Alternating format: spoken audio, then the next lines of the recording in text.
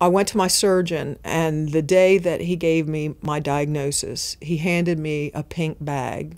And a week later, I opened the bag up, and it was so appropriate because it had things that I could take with me to chemotherapy. It had a book in it that I read from cover to cover.